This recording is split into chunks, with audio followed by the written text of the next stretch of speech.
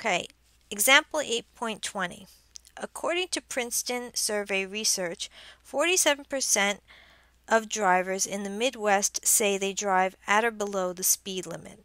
Assume this percentage represents the true population proportion of all Midwest drivers who drive at or below the speed limit. Okay, so we have 47%, and that is the population proportion. We're going to express that as 0.47 in our calculations. Determine the probability that more than 53% in a random sample of 200 Midwest drivers will say they drive at or below the speed limit. Okay, well, we can't confuse this percentage, 53%, with 47%. This percentage is a sample proportion, while 47% is the population proportion. Okay, because here the wording says 53% in a random sample of 200. That means that 53% is considered a sample proportion. So we can't calculate probability without a mean and standard deviation of the sampling distribution of proportions. We need to specify the center of the distribution. We need to know the mean and the standard deviation, or the mean and the standard error. So since P is 0.47, we can calculate the mean of the sampling distribution just by knowing that mu sub p hat equals P. So mu sub p hat equals P, which is 0.47. So our mean of the sampling distribution of the proportion is 0.47, which is going to be the center of the bell curve.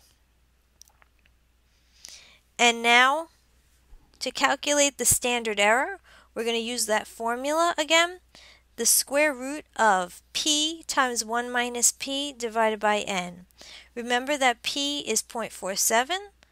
So 1 minus P, we're going to take 1 minus 0.47, and N is 200. We have a sample of 200 drivers. So let's go to the calculator. I'll do it together. And we have the square root of, well, actually, before we do that, you may want to decide you may want to figure out what 1 minus 0.47 is. Okay, 0.53. So you've got the square root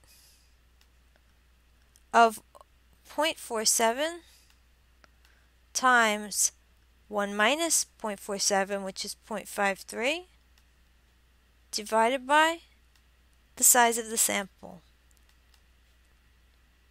Close the parentheses, and you have 0.0353.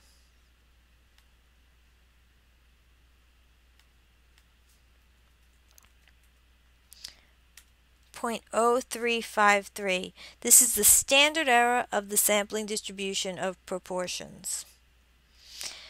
If you multiply NP, you'll get 94. This is if you take 0.47 and you multiply it by 200, the size of your sample, 0.47 times 200, you'll get 94. If you multiply 0.53, that's 1 minus P, times 200, you'll get 106. Both of those are greater than 5.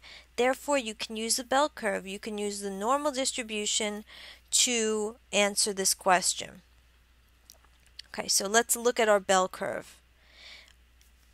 In the center of our bell curve, we have the mean of the sampling distribution of proportions and the standard error of the sampling distribution of proportions. So we have 0.47 and 0.0353. The values that make up the horizontal axis are sample proportions.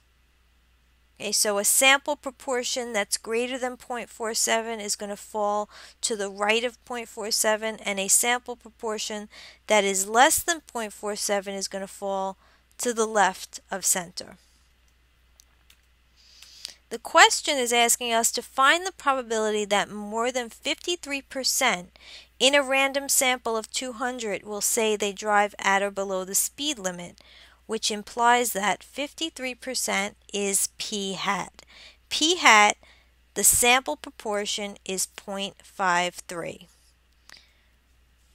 Okay, what we're doing is going to calculate the area underneath the normal curve to the right of 0.53. This is the area that is greater than 0.53. Why are we doing to the right? Because we're trying to find the probability that more than 53%. More than means area to the right. So here's our bell curve now. In the center, we keep our mean of the sampling distribution of the proportion and standard error of the sampling distribution of proportions. P hat, the p hat that we're concerned with is 0.53, and it is to the right of 0.47. We shade area to the right of 0.53 because we're looking for more than 0.53. Now into our calculator, we're going to put in normal CDF again.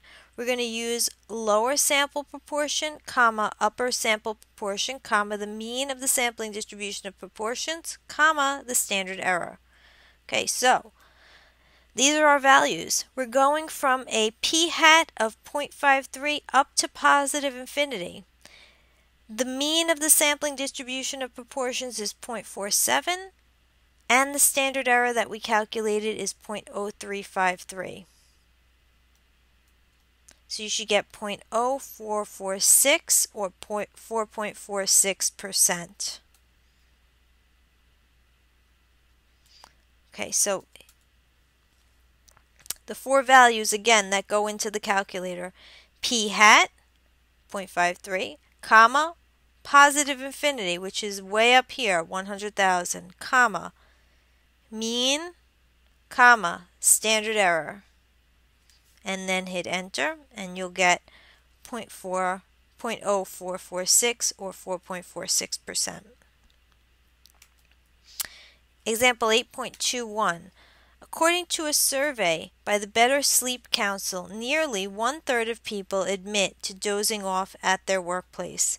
If a random sample of 100 workers is selected from this population, determine the probability that the proportion of workers who admit to dozing off at work falls between 0.24 and 0.42. Okay, so a few things are being given here. In red, you see 1/3 of people admit to dozing off at the workplace. This is our population proportion. The size of our sample is 100. And we're trying to find the probability that the proportion is between, the sample proportion is in between 0.24 and 0.42.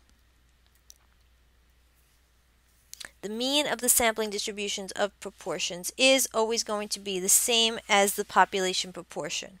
So we can take 1 divided by 3, which is approximately 0.33. Our standard error is going to be the square root of p times 1 minus p divided by n.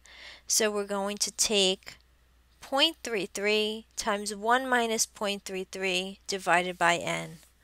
So again, on your calculator, you may want to figure out what 1 minus 0.33 is. If you figure that out first, you've got 0.33 times 0.67 divided by 100, which is going to give you 0.0470. This is the standard error of the sampling distribution of proportions. So now you're going to label your bell curve. If you just do a double check, you can see that if you take NP, you get 33. If you take N times 1 minus P, you'll get 67. Both of those are greater than 5, so you definitely have a bell curve. The shape of this distribution is approximately normal. Okay, so to find the probability, we're looking at area under the curve between a p hat of 0.24 and p hat of 0.42. So Let's see, do we have a picture? Okay, there's no picture in this problem, but what we're doing is identifying the lower p-hat. So 0.24 is the lower p-hat, comma 0.42 is the upper p-hat.